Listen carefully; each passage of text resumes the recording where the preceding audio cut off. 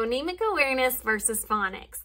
Those two terms are often used interchangeably. However, they both play an essential role when it comes to helping our students become skilled readers.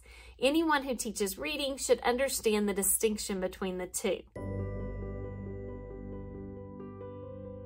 Let's begin by talking about a phoneme.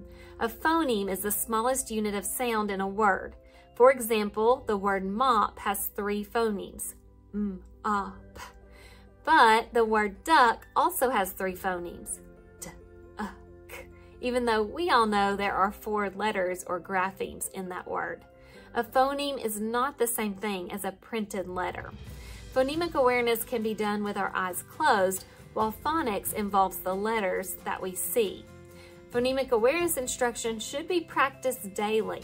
Students lacking those skills will be unable to segment a word into individual sounds, to blend those sounds to make a word, or to manipulate the sounds within a word.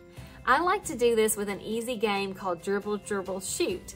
Let's take the word dog, d-o-g, dog, and then we shoot it in. If your children struggle with 3 phoneme words, you can make it easier with 2 phonemes with this game I call hand, hand, clap. Up, up, and then put the word together. Phonics involves matching those sounds with individual letters. Phonics helps students decode words, and this means that they use that letter-sound relationship to translate a printed word into a spoken one. Both phonics and phonemic awareness are essential components of the science of reading approach. They do not have to be taught in isolation, but they both should be practiced daily with anyone who is learning to read.